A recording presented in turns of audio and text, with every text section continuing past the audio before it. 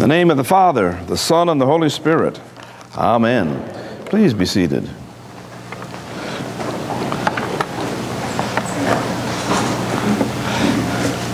Well, let me say what a delight to be with you all this morning in this lovely place.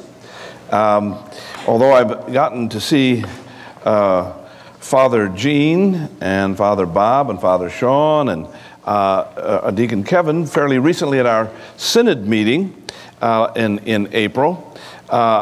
We haven't been back to haven't had an opportunity to be back with the whole congregation for almost a year, or to be in this place. And so, although I'm able to keep up with the clergy, and they are something to keep up with in this place, delightful group, it is very exciting to be in this new place with you. I remember last year, as I remember last year, we were in a big kind of auditorium space in a whole different building. And that was very lovely and very nice, but I must say, this is almost like they built it for you.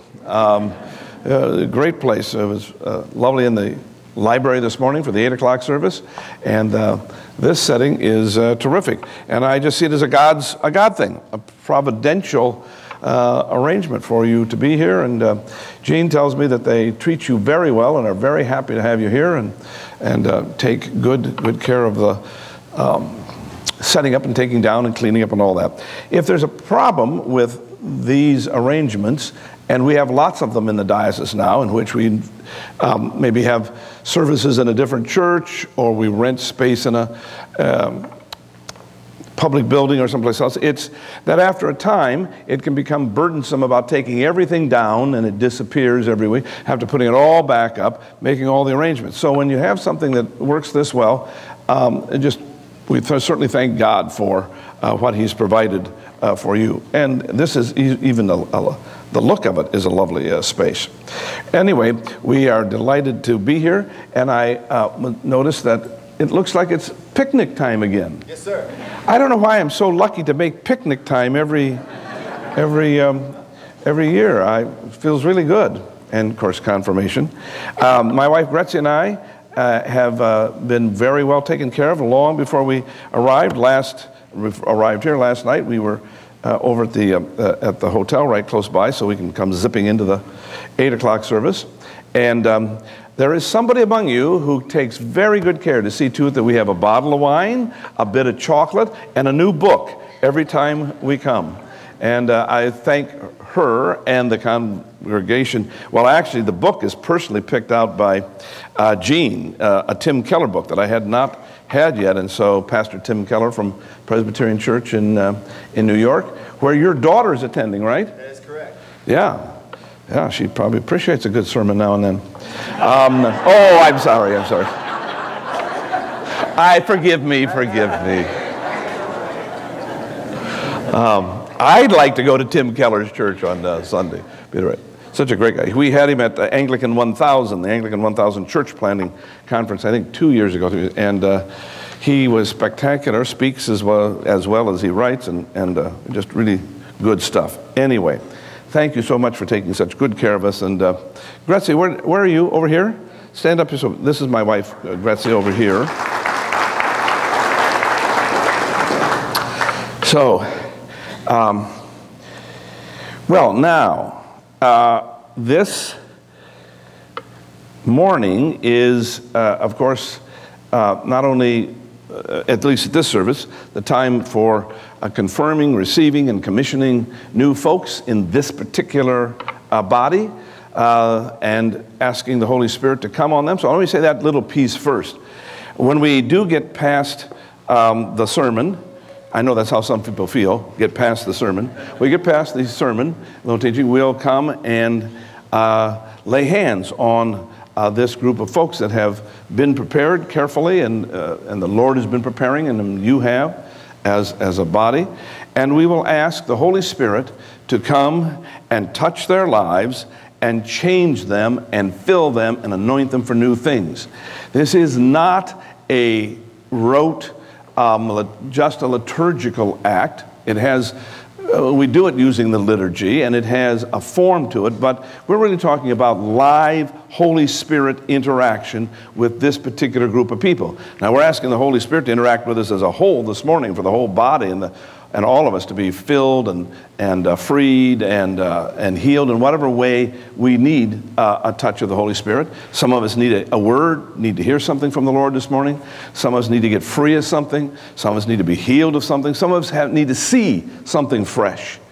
But in this case, this group of people, we're asking the Holy Spirit to come and in one sense commission them, or in a real sense, commission them for work in the body of Christ, and to give them gifts, new gifts of the Holy Spirit that actually would actualize that commissioning. Things that would make it possible for you to hear the Lord differently, see the Lord's hand moving differently, to know how to move and be the Lord's person in different situations.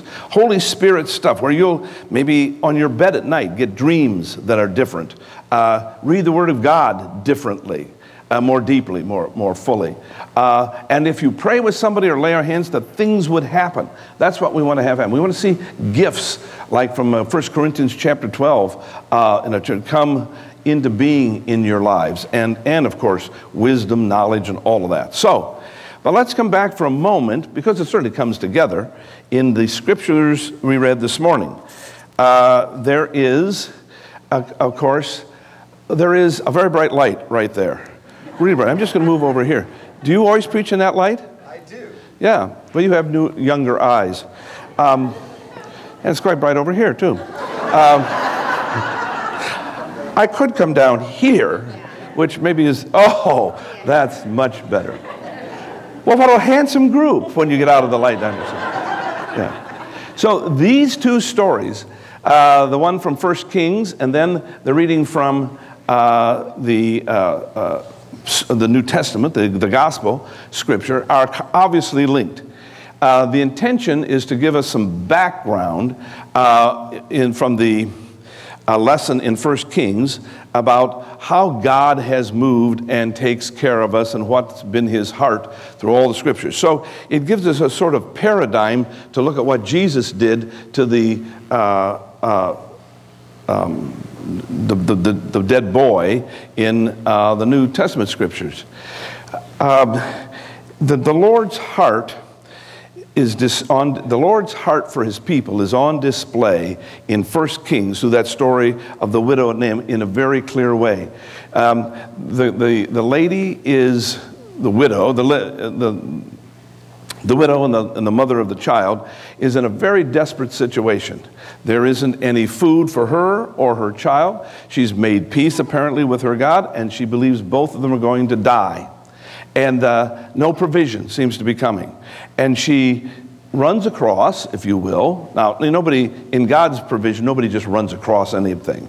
It's, God has his hand on all of this stuff. So in comes the prophet, or shows up the prophet, and they have this exchange in which he asks her for some food. Take a little bit of the wheat and the oil and make me a cake. Well, hello, Mrs. Andrews. How nice to see you. Good to see you. I've known this lady a very long time. Don't worry, I haven't known you long enough to kiss you. No, don't worry. So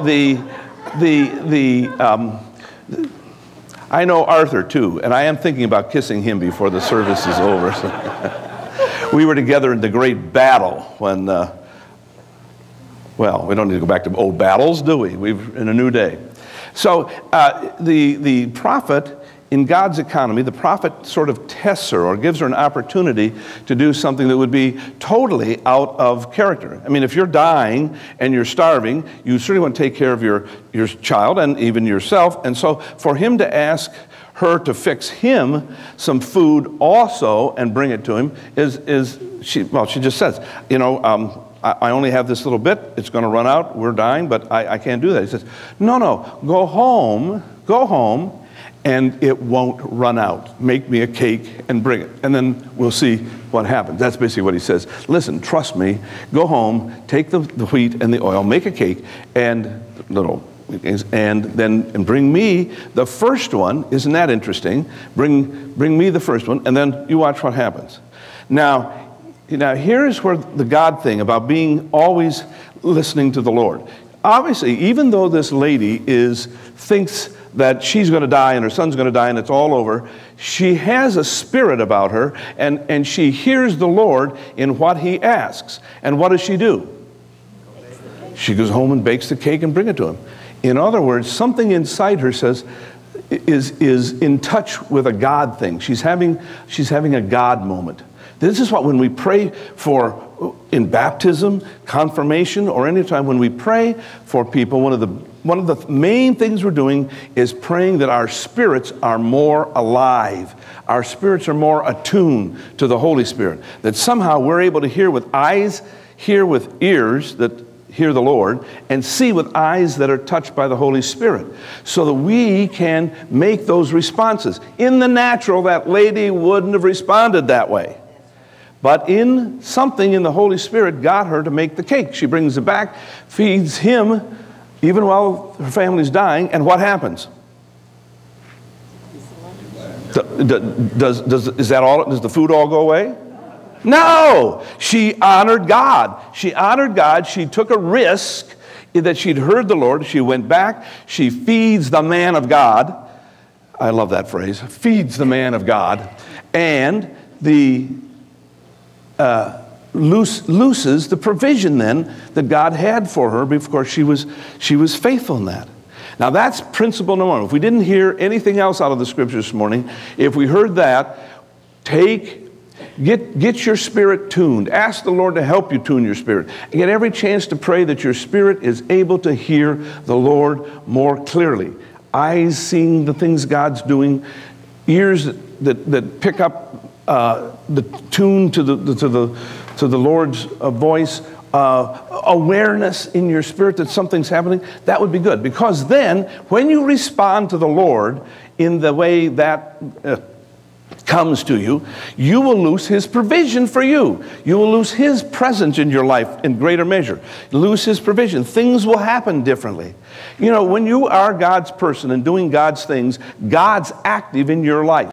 It's not that he doesn't love you before, or that he loves you more because it's that you've loosed his action. I mean, I don't know the mystery of that. It's, as I say, you're just as loved. He absolutely loves you. He died for you if you never heard him once. He's gone to the cross for you if you never heard him once, did anything. Well, you'd have to hear him once to say, yes, I love you, or I want to be yours, or surrender. But you know what I mean. You don't have to. He's not into performance.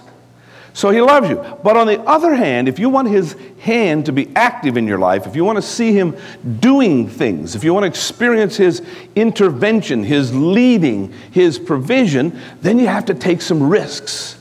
And you have to get tuned, and you want to get more tuned. And sure, we miss it sometimes. We're fallible. He's infallible, we're fallible. Okay, so it isn't a perfect deal. You can miss it. Be wrong. But here's the other thing. Even when we're wrong, if we're trying to do it God's way, he covers the mistake in many ways. That is, he protects us from our own decisions, our mistakes. He covers us. It isn't like he removes all responsibility, or there's no bad things ever come from our decisions. I don't mean that. We're not hermetically sealed from evil and stuff around us, but he covers our mistakes, and he leads in ways that brings his provision. And so that would be the main piece out of, I think for this morning, the main piece for the story from the Old Testament. Provision, God's provision, how much God wants to give it, and how when you trust him and risk is another way to spell faith. Do you know that? Risk is another way to spell faith. It looses things from God. Now, it's also the case that God has always been active in our lives and has always been the author of life and death and always able to change things. And so we also get that picture when later on he lays down, it didn't get read in this particular piece, he lays down on the son and brings him back to life, or God brings him back to life. So, okay, then we come to the New Testament piece. And, well, actually, the other piece didn't get read. Okay, anyway. Now, in the New Testament, Jesus is, okay, let me say one other thing here. Now we're in the season of Pentecost. I'll lead into this a little differently. We're in the season of Pentecost. We just got inside the season of Pentecost. Celebrated the birthday of the church and the coming of the Holy Spirit. And so again, we recognize we're in the period of time when we particularly hold up the coming of the Holy Spirit, the power of the Holy Spirit, the birthday of the church, the recognition that all people who love the Lord and have given their lives to Him and are Spirit people. We've been filled with the Spirit. Now, there is also in the New Testament the clear understanding that we can ask for more of the Spirit. We can ask to be filled again and again, and that in some ways, when we aren't aware of the Holy Spirit and His gifts and so on, that we can be fully alive and be fully God's born again, but that there's more. There's the fullness of the Spirit on us. And so this coming of the Holy Spirit for the church is not only confirms your baptism, your Christian persons, as it did for those in the upper room, but it filled them with the Holy Spirit and with God's power so they could go about doing God's work. They had loved the Lord, they had been the Lord's, but now they are on fire, and the Holy Spirit resides in them, not just comes on them for a job like in the Old Testament, but resides in them. He abides in them and they abide in Him. So that's you guys. You are Holy Spirit filled people, Holy Spirit filled people. And if anything, the church in the West needs the example of our brothers and sisters in Africa or the global South, where we live daily with the Holy Spirit as an active force in our lives. That's one of the big differences. In much of the rest of the world, not continental Europe, England, or our U.S., Canada group, but in all the rest of our Anglican world today, most of the church is alive to the Holy Spirit in ways that are much closer to the New Testament model, the worldview of the New Testament people, and the way in which they experienced God and the Holy Spirit. And they live regularly with an expectation that God's going to speak to them, dreams, word in the Scriptures, something through the pastor, that a revelation will come, that somebody's going to get healed when they lay hands on them, that people will be set free from generational bondages and demonic forces, that God will provide when there isn't meal, whatever. Those kinds of things those are the areas where much of the rest of the church is more alive to God in that way. In the West, we've gotten a little complacent. No, we don't think we need the Lord in the same way. Now, you wouldn't say that, I wouldn't, but the church acts like, well, we're all able to be well educated, well fed, take care of our own things, and do it ourselves. That's the Christian motto in the West. Do it yourself. And so the Holy Spirit has a tough time getting in. He says, I would really like to do something for you, but you are so freaking busy all the time doing your own thing that I can't get a way in. So in the West, much of the time, our complacency or our being well taken care of, relatively speaking. Now, I know not everybody is well taken care of by our country is not in a great shape in other ways, so I'm not pretending we don't have problems and poverty and issues and so on. But by comparison to the rest of the world, we are well taken care of. And that tends, along with our knowledge world and our ability to control things, to make us complacent, to keep us in charge of our own lives, and to make God sort of the backup mechanism. God is the default setting on our lives. When we can't do it ourselves, we're willing to think about it, think about prayer when we can't do it ourselves, or when we don't get something, then by default we'll go to a God. But in the rest of the world, the first thing you go to about anything is who? God, yeah. The first person you consult, the first place you go is into God's presence and to ask Him about something or to pray or to expect it. So, there's just much more active interaction with God in much of the rest of the Anglican world or Christian world, which allows God to bless and to speak and to heal and set free and all of those things. So in this setting, in the second part, I want to say we in the West need to confront the sin of complacency and the sin of being in charge and in control. And I know that doesn't sound American, does it? It's almost traitorous to talk that way. But in the New Testament, allowing God to be in control, to put Him first, to be dependent, that's another un-American thing. Nobody should be. We all should be what? Right. Don't say it. See, you said that much stronger than I would have expected. That's right. The American goal is to be independent. The American goal is to be in control. The American goal is to be in charge. Do it yourself. These are all anti-gospel values, friends. I don't mean anti-American. I'm not a commie. I am happy to be here, okay? I'm not preaching socialism or communism or some kind of oddball political thing. I'm saying that the New Testament church was interdependent. The New Testament church was a community. Community first, relationship first, interdependence. And they loved one another. They took care of one another. They consulted.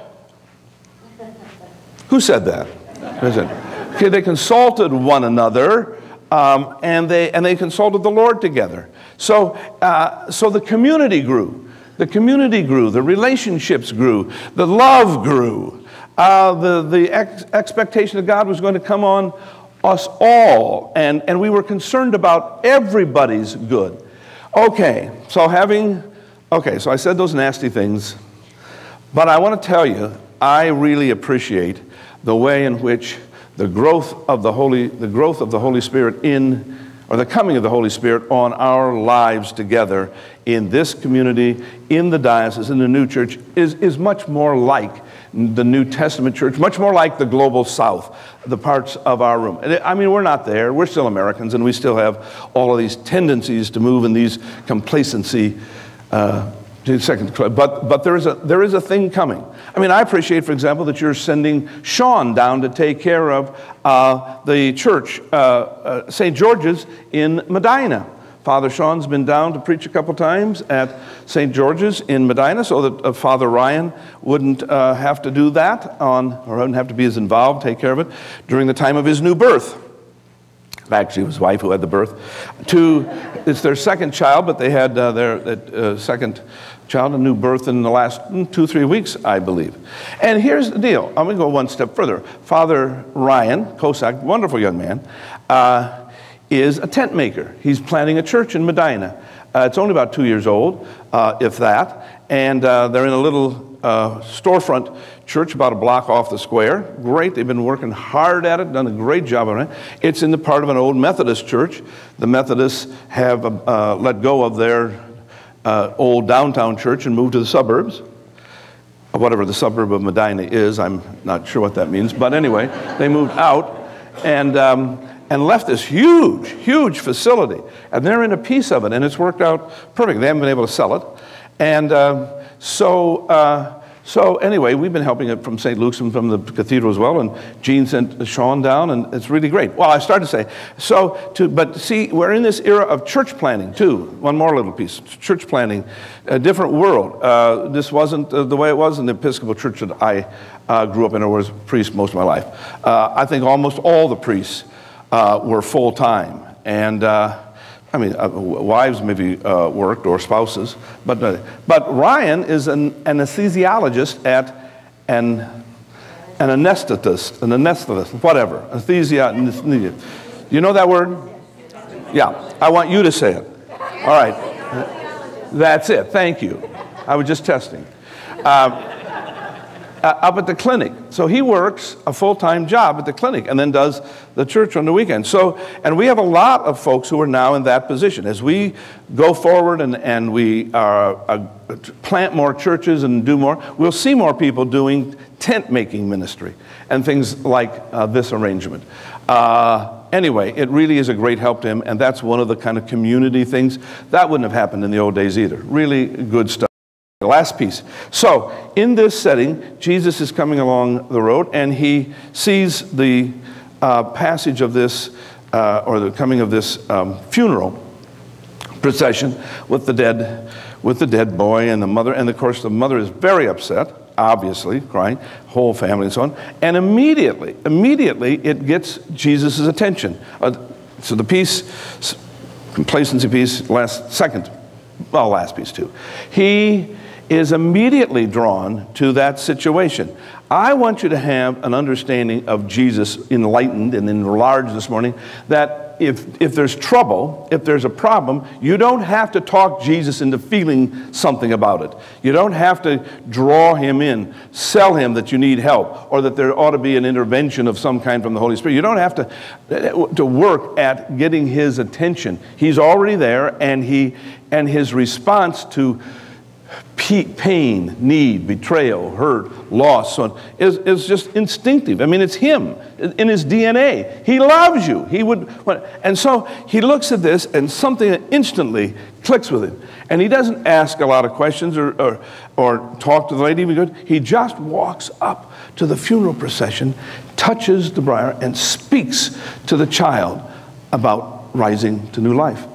And the child returns to life. I mean, it's that simple. It doesn't require a lot of liturgy. It doesn't require a lot of talk. You don't have to move it. He just stepped. The same guy who spoke and creation came into being.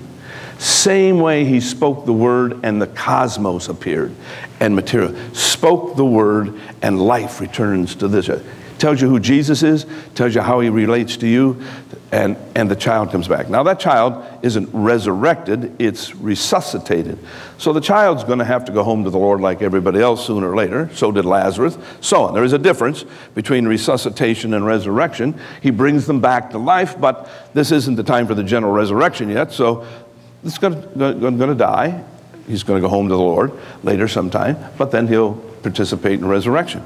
Okay, so I just say this is another way in which we can have high expectations for God. We can have high expectations for God. We can become dependent on God, and it would be a good idea. It would be a good idea if we become, I'm telling you, be dependent.